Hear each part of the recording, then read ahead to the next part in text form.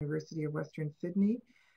Ali currently lives just outside of Canberra on a small rural property, and her current work is at the University of Canberra teaching Bachelor of Midwifery students. In her early career, she worked in a variety of midwifery-led models of care, birth centers, publicly funded centers, home birth, and in new models of midwifery care. More recently, she's had the opportunity to support the establishment of new models of midwifery care in a variety of settings and in a variety of leadership and policy development roles. She's sharing with her a study for her PhD, towards her PhD degree that explores the quality of midwifery care and the issues attached to that. So I will give the floor to you now, Ali. Thank you so much for presenting tonight. Great, thank you. Can you hear me okay?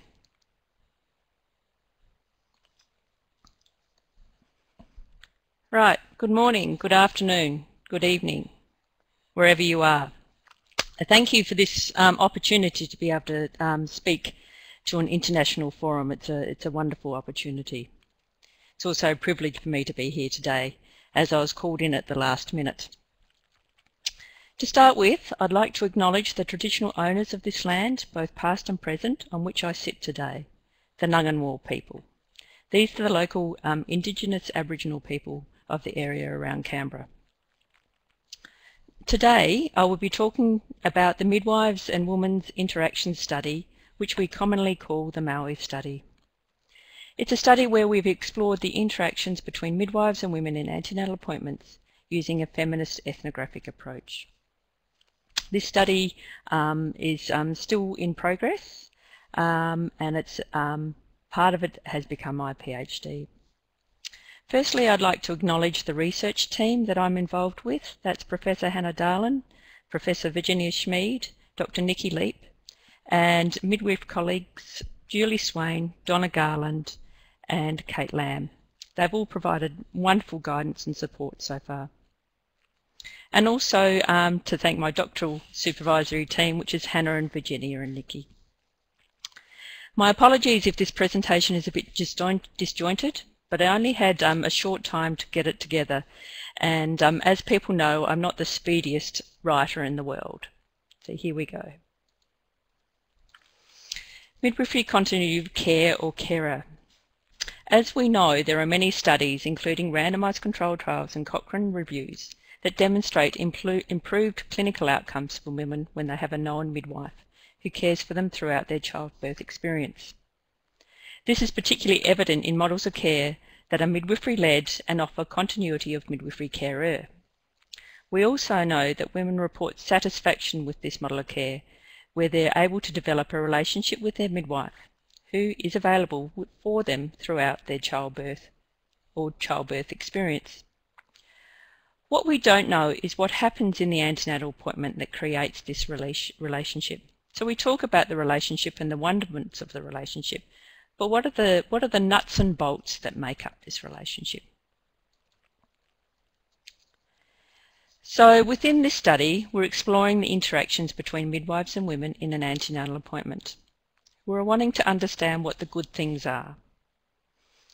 As you all are aware, there's been many changes and redesign of maternity care over the past 300 years in the Western world. This has resulted in an increased reliance on medical technology and the siting of most of our midwifery care within the acute care hospital system. This has taken the focus away from the midwife-woman relationship and placed value on output and clinical outcomes and not the needs of the individual women or the individual needs of the midwives. With this study, what we're attempting to do with this study is to return to the fundamentals of midwifery care and understand how the relationship developed over a childbirth experience manifests. This is in order to understand and articulate why the relationship-based continuity of care works. So we have started with the antenatal period where the relationship is constructed. To do that, we need to look at the force within the interaction between people. So today's presentation, I'm going to be talking to you a bit about the study progress and a bit about storytelling. The thing that's happened within this study is that storytelling has raised itself as being something significant. And as I've begun coding and getting on with analysis, I've found out more and more about storytelling. So here's just a little 101 on storytelling. As we know, storytelling is an age-old tradition and is an interactive process of sharing stories with others. It's an integral and it's an interactive process between the teller and the listener of the story. What it does is that it establishes common experiences or similarities between teller and listener, and has the potential to develop connection, trust and empowerment. It provides a way to articulate our hopes, fears and dreams and to deal with uncertainty, and it is also purported to build resilience. It is argued that storytelling empowers people by revealing their experience and lives of other people, which enables people to have clearer picture of their situation and options available to them. We learn from stories, and much of what we do relates to how we listen and how we understand stories, which are important factors to think about as a health practitioner or midwife. My apologies if there's an echo. I'm having problems with my headset, so I might be having a relay between the computer microphone and the headset.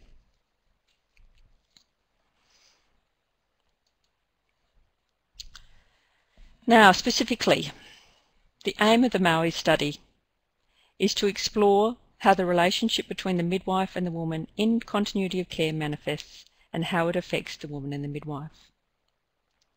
To do this, we have studied and explored interactions in both standard midwifery or maternity care, where the midwife and woman have no relationship, and also midwifery continuity of care, such as midwifery group practice or caseload, where the midwife and the woman have developed a relationship over the course of antenatal appointments in pregnancy care. This has involved observing and filming antenatal appointments to explore current practices and languages used by midwives, and also their communication ways and wherefores. This has involved exploration also of the perceptions, beliefs and expectations of antenatal care from women midwives and their managers. To do this, we've also undertaken focus groups and interviews for the staff at 2 hospitals involved in the study, and interviews with women. A quick bit on the progress of the study. This study commenced in mid-2012, with ethics and recruitment occurring in that year. Data collection was undertaken in 2013 at the 2 hospitals. Now, the 2 hospitals are metropolitan hospitals in the western suburbs of Sydney, New South Wales, Australia, and they cater between 3,000 and 5,000 births. The data collected was observation data, which was of these antenatal appointments, and involves filming and audio transcripts. We were able to observe 19 appointments in outpatient departments of the hospitals, a local community health centre and women's homes. 16 of these appointments were at late pregnancy appointments between 36 and 38 weeks, and 3 were at 26 to 28 weeks. The original plan or intent of the study was to have 20 late pregnancy appointments observed, but time issues, midwife preference to be filmed at a particular appointment and recruitment error hindered several of these. In addition to these observations, we had 6 focus groups. These included midwives from both models of care at both sites and managers from both sites. In all, we had 40 focus group participants. And these participants also included a mix of midwives who'd been filmed in the observation and midwives who'd chosen not to be filmed as part of the study, their managers, their midwifery consultants, multicultural workers and 1 lone student midwife. We interviewed 10 women and in their early postnatal period, which was roughly between 9 and 14 weeks. And we also had an opportunistic interview with a woman who had received care from both models of care within the previous 3 years. And we also interviewed 2 midwives who had also been filmed and who we wanted to explore more of what they had to say after they'd been part of focus groups. Over the past 1.5 years, I've been going through analysis, and this has been a slow and steady process, probably a little too slow for my supervisors. Now, the analysis framework has grown and evolved as any good ethnographic study does. The first stage analysis has involved thematic analysis of the interviews and focus group data. This early process was able to inform us of some health enhancing perspectives that the midwives and women were thinking of. This is really important when we're looking at this study from a feminist perspective and also looking at it from an ethnographic perspective. We looked at these transcripts and focus groups and interviews and explored the participants' own comments on what they viewed as positive about midwifery care. This process explored components of antenatal care that were seen or described affirming and meaningful and relevant to midwifery care, and also what the women and the midwives felt. This positive and affirming framework was based on theories such as salutagenesis, a strengths-based approach, appreciative inquiry, and feminism. Now, our rationale for the focus group and interview data was also to analyse this early on to have a standpoint perspective as well, so a standpoint from the people who'd participated in the study. This involved getting perspectives of the participants to inform or frame the analysis of the observation data. This was not only to come to the analysis from a feminist perspective that is inclusive and respectful to those being researched, but also to balance out the biases I, as a researcher, bring to the study. As you would have heard with my bio, I have a long history with midwifery continuity of care models, and so my bias is pretty much towards continuity of care. So with the standpoints of both the midwives and women, I've been able to pull that bias back to some extent. Now, with the video observations, we found that there are multi-layered and quite complex bits of data to analyse, and this is why my analysis has been taking so long. I've moved around different processes of analysis. I've looked at interaction analysis, I've looked at thematic analysis, and I'm also now looking at storytelling analysis. But what we've been able to pull out of this analysis of the video data and the transcribed words from that video data is that there's themes coming out, and there's also a lot of information coming out around the stories that are being shown in some of these observations. With the video data, we're looking at interactions as well, so we're looking at the midwife and the woman, and the midwife and the computer, the woman and the computer, and also some interaction with the support person if they're there. Other interactions or parts of the film that we're looking at is where was the film taken? Was the observation of an antenatal appointment in a busy outpatient department, or was it in a community health centre, or was it in a woman's home? So we've taken this all into context. We've seen that this contextual way of analysing is really important for the video data because it tells us a lot of information. It also informs what we're seeing on the written page when we're looking at the transcribed words. And what we're doing with the transcribed words is looking at storytelling, sort of trying to pull that out, but also understanding the purpose and the content of what the conversations are in the appointments and what the storytelling purpose and content is. So it's quite complex, but also very interesting and also very challenging. So if we look at this slide's showing some data that I have been developing since mid last year, and I've sort of pulled it out from last year's data just to inform why we're going down the storytelling path today. As you can see, there's many pieces of data, concepts, and early themes that I've pulled out of here. So the major meta theme is communication skills within antenatal care. This is by the midwife. But also there's some smaller themes which feed into communication, and that's addressing anxiety, compassionate, and also looking at more nuts and bolts stuff like body language. It's interesting that these bits of information that I have coded and beginning to theme has come from the three participants groups. So if you look at these, what I've pulled up here, with the midwives' comments, they are in the purple boxes. The managers are in green and the women are in pink. So if you look at the midwives, they talk about not having a ticker box approach. Things come up. We can talk freely. Body language is important, and identifying the woman's issues is important. Managers talk about compassionate care, being engaged with the woman. And then the women talk about how they feel about their care. She was like, pregnancy and labour is not the same for every woman, so it's individualising their care. Chit-chat and sharing of self. Now this chit-chat and sharing of self is what's coming into the storytelling. They're not just concentrating on my stomach, they socialise too. Really important factors. The other things you can see is how they talk and how they relate to the women. Being so lovely and warm. These were important factors that the women talked about. Okay, facilitators and barriers. So if we get back to the idea and the concept that we're talking about today with today's presentation is looking at storytelling. And so one of the main ideas of this study was to explore facilitators and barriers of midwifery care in the antenatal appointment. And so what we found is that there's some facilitators and barriers to the way in which the midwives communicate in the antenatal appointment. And they seem to be lumped under three large themes, which are environment, time, and model of care.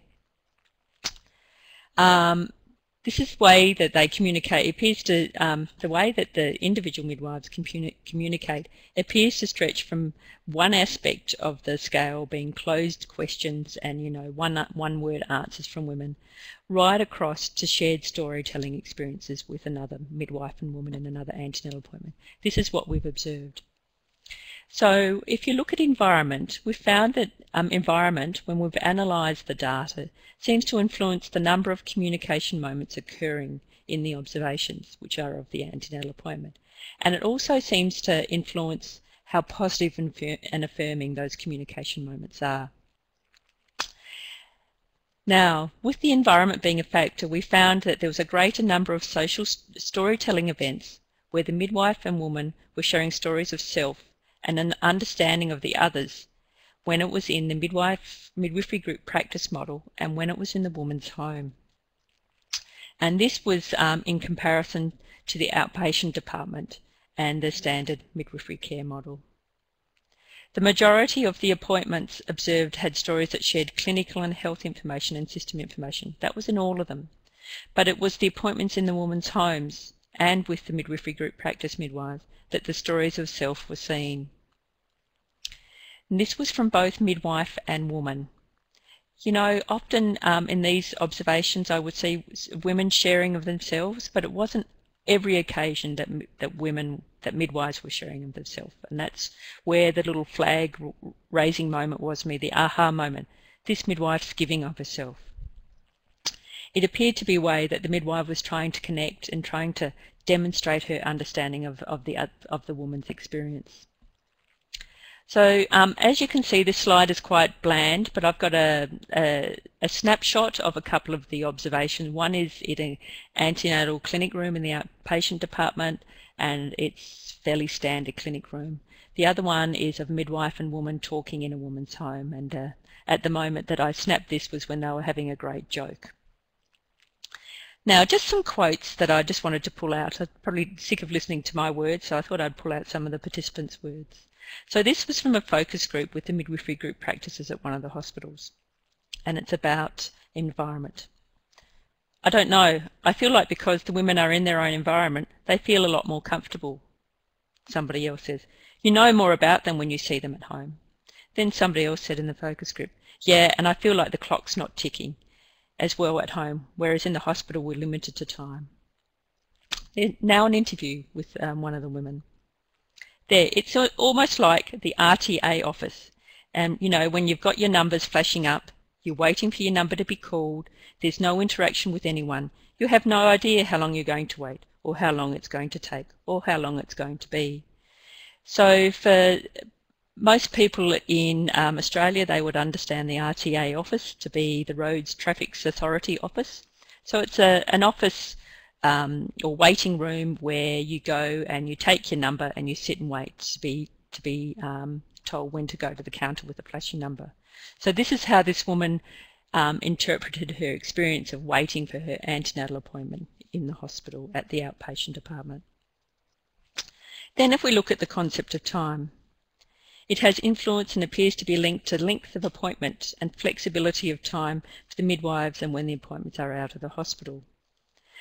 There's comments from the focus groups and the interviews highlight the flexibility that the women and the midwives have at home and in the community centre, and the control that they have over these appointments and when they are and who's at them, compared to when they're in the hospital. So this is interesting that we've got the agency and autonomy of the midwives and women coming up with appointments outside of the hospital, but once you step into the hospital system, it seems to be lost within the constraints and confines of hospital process. And here is what some of the midwives and women said about time. Interview. I didn't feel like she was in a rush. Not having a ticker box approach means communication flows freely. Things come up. So this was a woman talking about her understanding. Then we had managers focus group. You can't create the trust in the relationship. It's not just the information, it's the relationship. You can't create the same depth of it without having the time. So once again, you've got this connection between environment and time, and also the model. Focus group, midwifery group practice. But I think it's like with any relationship, when you see and know somebody, obviously there's more opportunities for that to happen. I think as soon as women actually realise that this service is all about, it's almost like they feel they have permission to talk about more personal stuff because you're not rushed. I explored the length of the appointments in a descriptive process as well, and this showed that at one hospital, the median difference in length of appointment was 5 minutes. So 26 minutes when it was in hospital and 31 minutes when it was at the home. Then at the other hospital, there was an 18-minute difference with the median length. So within the hospital and the standard maternity care midwifery model, it was 19 minutes, and at home with the midwifery group practice, it was 37 minutes. So there's some issue there around time constraints as well. The majority of the standard midwifery care appointments were in the outpatient department, apart from one in the community health centre. And then if you look at the midwifery group practice appointments observed, most of them are in the woman's home, and with one of them in a specifically allocated clinic room for the midwifery group practice midwives, which is not situated near the outpatient department. So it's this system that seems to be controlling time that seems to have a negative influence. And then if we look at model of care, the focus group with midwives again from midwifery group practice, here's what one of them said. Look, I've had continuity of care clinic in the clinic for 3 years before I started this. This has been as her work in midwifery group practice. It was the only continuity of care in our hospital. So I was trying to do similar things in the clinic, but I tell you that this is very different still. It's so different when you work from the beginning to the end. It's so not just about seeing the same patients. So this midwife's talking about her experience of working in a clinic, in an antenatal clinic in a hospital, where she provided a midwifery clinic for women, but she then would only work in that environment and didn't provide on-call support for labour and birth and postnatal. So her experience of going on to a midwifery continuity of care model, midwifery group practice, she found that her going from the beginning, so from antenatal care to the end, so labour and birth and postnatal care, had so much influence. So there's some sort of connection and continuity there that's so important. Observation A15, so this is from a video. Midwife talking to the woman's partner. Okay, that's good. Well, who wouldn't not get on with her? She's so nice. We clicked like that, didn't we? So she was talking about her relationship with the woman that was sitting with her to a partner. And then the midwife said later, yeah, that's a woman's thing. We're all like that. I think I was 8 weeks. I'm like, right, we've got to get the spare room clean now. We have to get rid of that car. So once again, she's aligning herself with how the woman's feeling and what she's voicing in that appointment.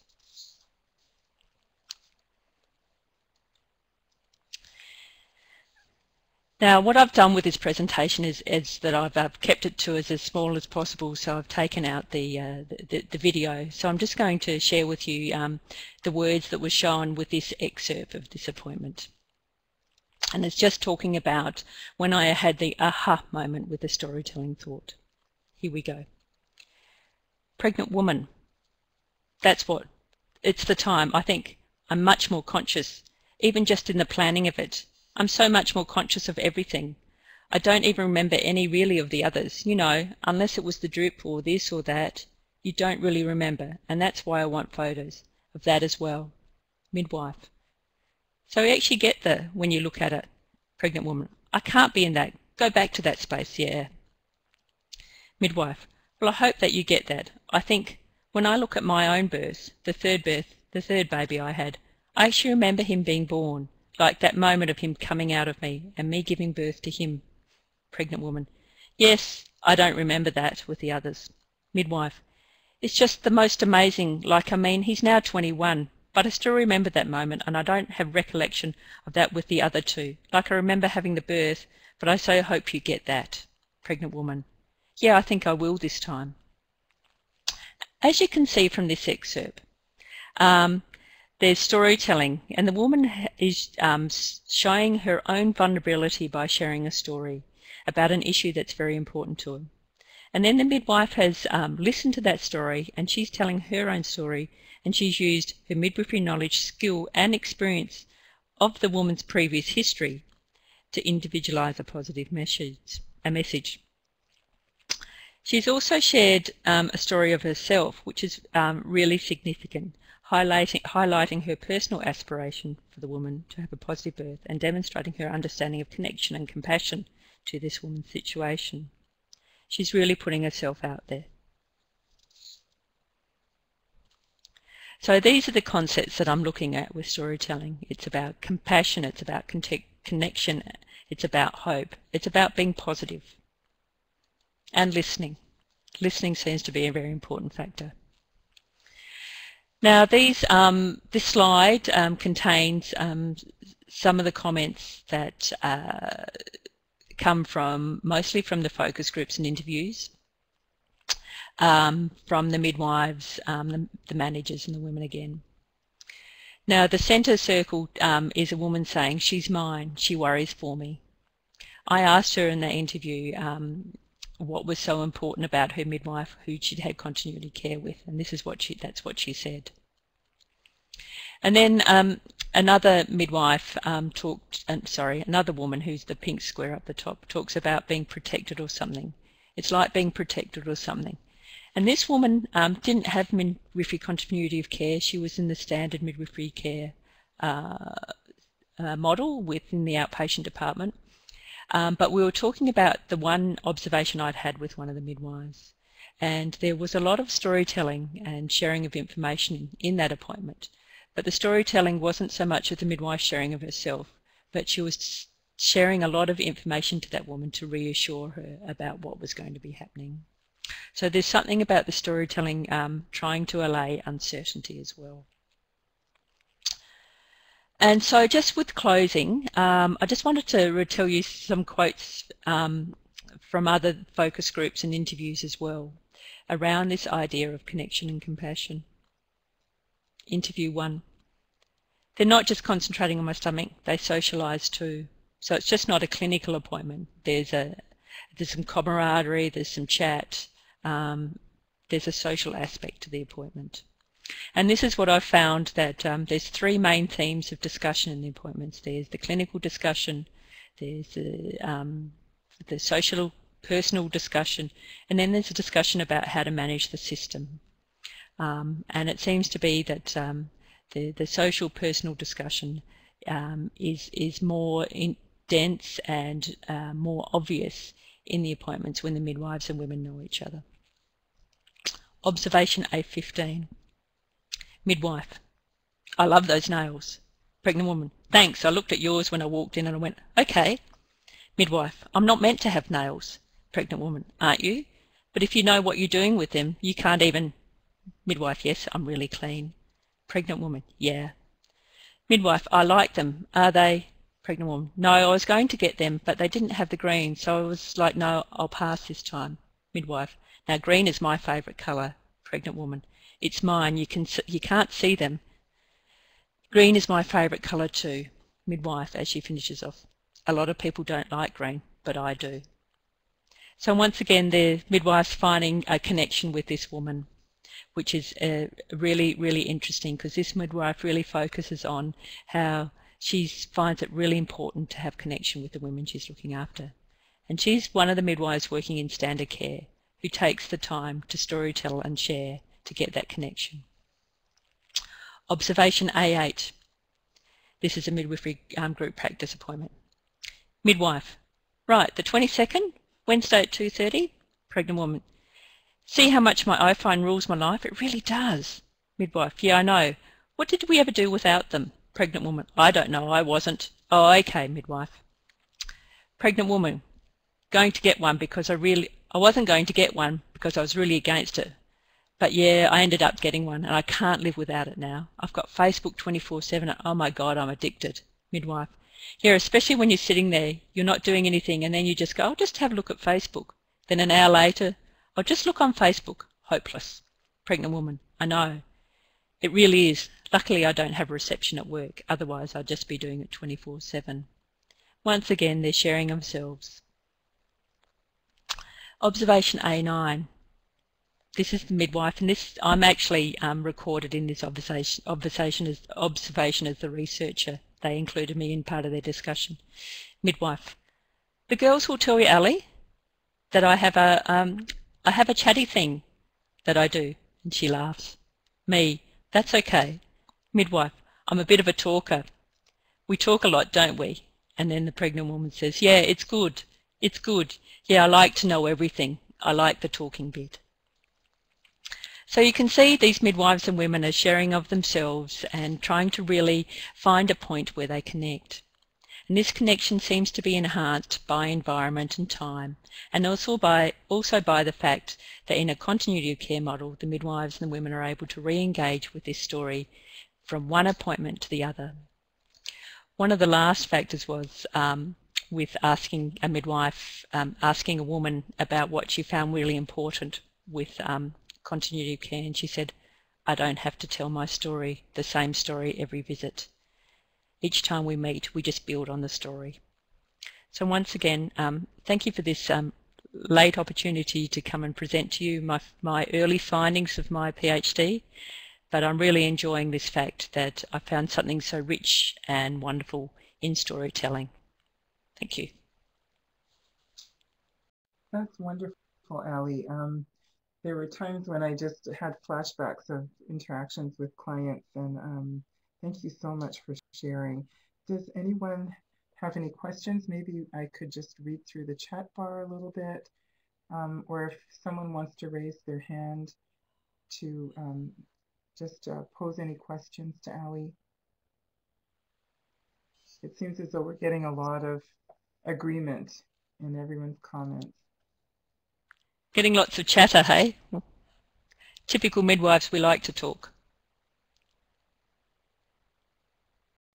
I think someone is talking about just the inner strength and just some of the feelings that are evoked when they heard some of these quotations.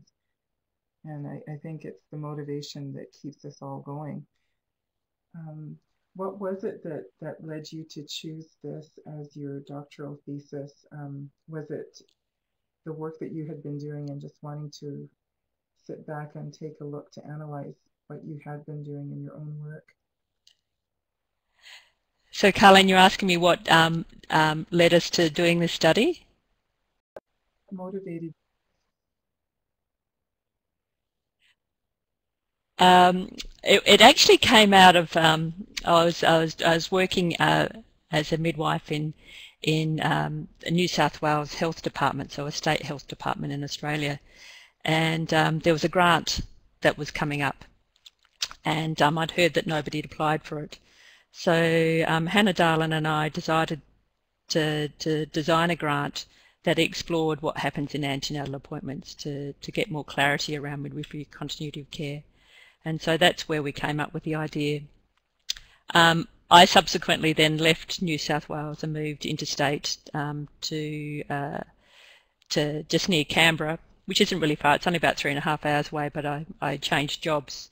And then Hannah said, "Oh, look, we've got the grant." And I said, "Oh, great, I'm not living there anymore." And she said, "Why don't you do it as your PhD?" So it sort of was came around in a sort of a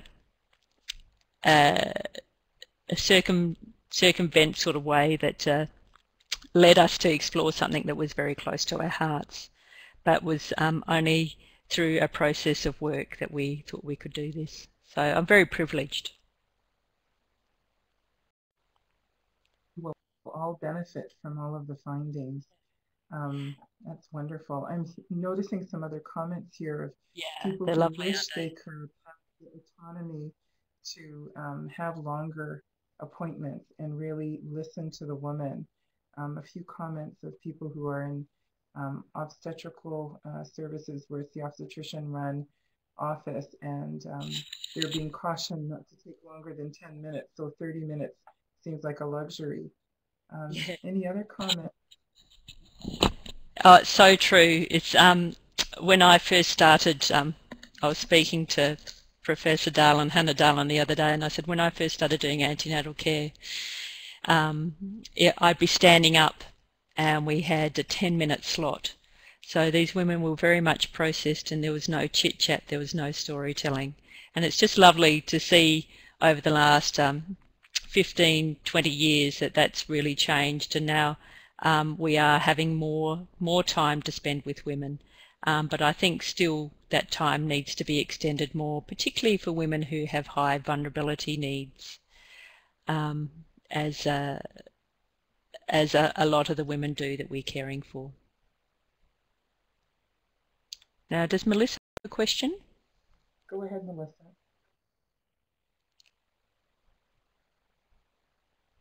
You'll have to press the green button.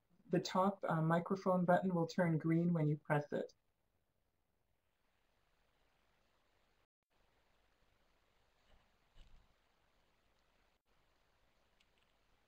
Okay, how's that? Perfect, we can hear you. A little bit loud. Okay. I was wondering if you had found any negative feedback from any women regarding this process. I purposely didn't ask the women. I purposely didn't ask the women too many negative aspects. I particularly was looking at the positive. But I myself, when I was observing some of the appointments, I did see some negative things that were happening, which was opposite to refreshing. It was sort of very unnerving that I was sitting there with a camera rolling in an antenatal appointment and these things were happening. But most often the women were very generous and were very keen to share what was good. One of the women, the woman that was interviewed, who had experienced both models of care, talked a lot about the midwives just doing their job and that they didn't really have a say in what happened, and that often in situations midwives weren't skilled enough to be able to communicate in the best way. So there's still some work to be done around supporting, I think, midwives in situations where it's stressful or there's disagreement between midwife and woman, and how the midwife best is able to manage that.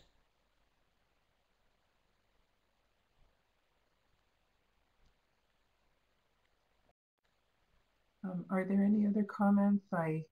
I'm noticing in the chat bar a few concerns about just the way you're expected to act or the professional demeanor that some offices are expecting. And then for certain high-risk clinics or working with teens, there's some comments about that as well. And then trying to run a large volume antenatal clinic how do you make the care caring, and meet the needs of these women. Sometimes the stories are, I guess, shared while you're doing a fundal height, while you're physically doing something, you're also talking and managing the time. But any other comments that anyone wanted to share?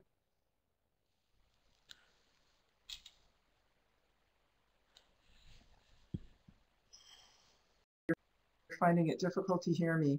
The comments I was just describing that were written in the chat were the challenges of running a high volume clinic or a high risk clinic or a clinic with vulnerable clients such as teenagers, and how you would like to be able to have more time, but some of the constraints of the clinic itself make it difficult. And I don't know if you wanted to speak to that, Ali, just how sometimes it's necessary to multitask and give a caring touch while you're actually trying to listen and work with your hands at the same time. It's interesting that there was one midwife that really stood out for me in the standard model, and she was the one that I took the excerpt around the green nail polish discussion, and she said it was about putting yourself into your work and making sure that you align yourself with what the women need. She was very proud of the fact that she grew up in the community where the hospital was situated, and she was very proud of the fact that she was a poor woman alongside these poor women. So she said that she would always spend a lot of time with, well, not a lot of time, but she'll always make the effort to make little things important and being able to nurture and care for the woman. So she also ran a clinic for early pregnancy situations where there may have been a miscarriage or early bleeding, and the woman wasn't certain if their pregnancy was going to last. And she said, "Oh, on those days when I'm running those clinics, I just do little things like I bring in my burner. I know I'm not supposed to have my burner in here, but nobody seems to notice." And she said, "Oh, we've put a fish tank in the room and we've painted it." And she said, and that stuff, she said, just the little things, taking the time to invest in how you come across to the public is really important. That's lovely. Yep. Thank you so much, Ali. I'm just going to tie things up now so we can prepare for our next speaker. I'm just turning off our recording.